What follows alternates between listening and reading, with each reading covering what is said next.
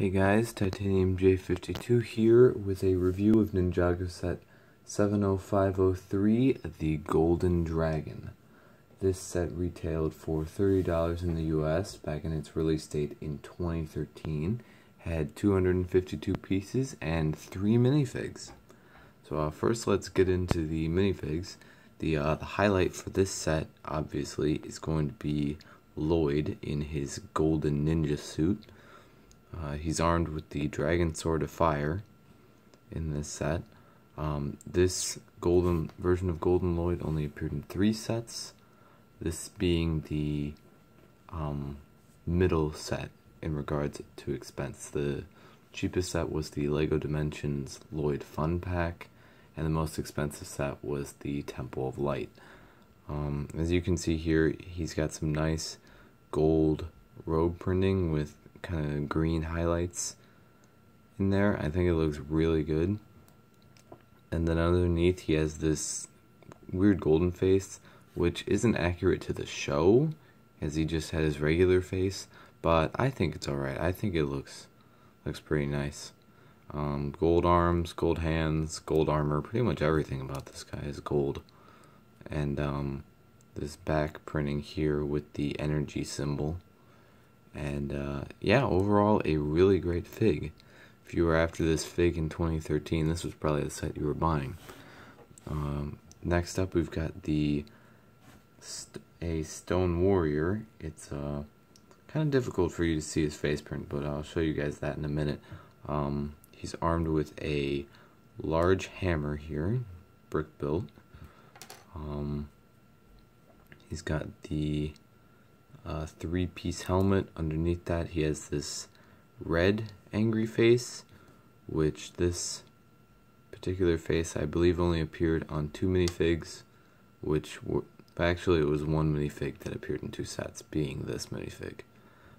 He's got this red shoulder armor piece. I believe the piece was new for 2013. If it wasn't, it was probably new in this color. He's got the printing, a little bit reflective. It's mostly red with the green symbol in the middle, and then he's got more armor. He has red arms, and on the back more armor shown with some silver reflectiveness in there. So yeah, that is the Stone Warrior. And then lastly is the Stone Scout. He came with the red version of this rice hat. I'll remove that so you can see the face. He was also armed with a crossbow, and he had kind of a simpler version of armor. The symbol was larger and he had less armor on him. He had short legs, I guess, showing that he was the lowest rank, and then he had a quiver in the back with more minimal armor. I believe they use the same torso for the Stone Army Swordsman as well, but different legs, obviously. So yeah, first we're going to get into this side build here before we get into the main Golden Dragon. This was a catapult and weapons rack here. It has a few weapons. It has this samurai sword piece, I guess. I'm not entirely sure what this is called, but this is a nice sword piece. It was only in a few Ninjago sets at the time, so it was really nice to get. Empty clip here for the hammer, a piece of dynamite, and a spear. And there was kind of a little bit of a built-up slopes on the back. And then here we have a bit of a catapult, and you could put the dynamite here, but that's no fun. You can take the scout instead, and oh, well, that failed. Well, the idea is to launch him at the dragon, and since he's a Stone Warrior, he's probably more durable than a piece of dynamite. And he might do more damage, maybe. But yeah, I thought that was a pretty fun action feature back when I got this set. That was really nice. Now we get on to the main Golden Dragon. Lloyd can be right in here. He can stand. I believe he could also sit. Let's see. Yes, he can. So he can sit and ride his golden dragon. Golden dragon has articulation in the neck here for the head, and then one of the ball shooters.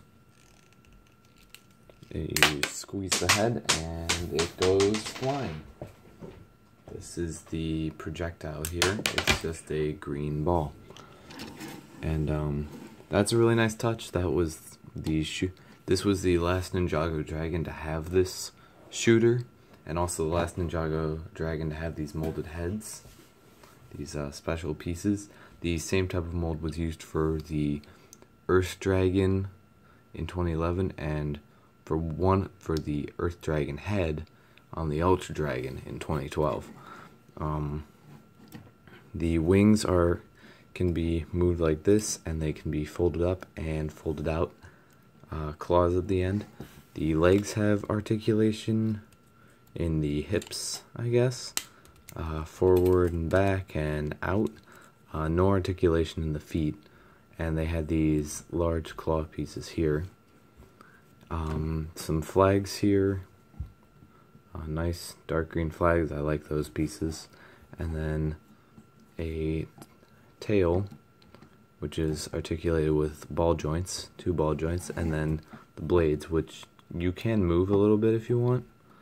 I don't think they're really intended to move very much as an action feature, but you can do that if you want to. So yeah, this was my first Ninjago dragon back when I was collecting Ninjago, and I have to say I really liked it at the time. Now I don't think the model holds up as well compared to the newer dragons. The newer dragons just have a bit more detail and whatnot to them. A lot more compared to the original dragons in the first few years of Ninjago. But this dragon was also really nice at the time. I think it was really nice to get the gold pieces and the darker green pieces. I think those were 2 really nice colors, and they looked really well for this dragon. And plus the golden ninja figure in this set is pretty good. The stone warriors were meh. You could get this guy in a cheaper set and this guy in a cheaper set, so it's like, doesn't really matter too much. The catapult's fun, I guess, for little kids, but if you're an adult collector, it's not really going to have much value. The dragon, I guess, is okay if you're just collecting and displaying, but this set is really geared more towards kids, and I think that makes sense because kids are going to want the golden ninja, they're going to want the main ninja, they're going to want his awesome dragon, and they're going to want to send stone warriors flying at it for fun.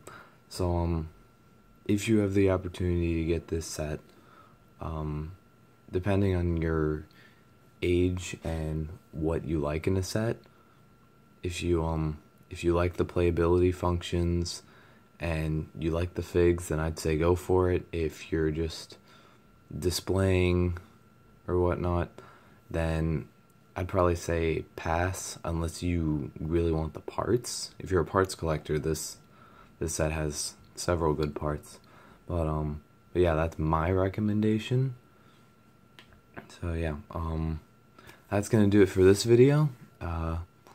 If you agree with my opinions about the Golden Dragon, then feel free to comment it down below. If you don't, you can also comment that down below. And if you want a Ninjago set reviewed, chances are I have it. So comment it down below. If I don't have it, I'll let you know. And if I do have it, I'll let you know. So that's all for this video. This is Titanium J52. See you in the next one.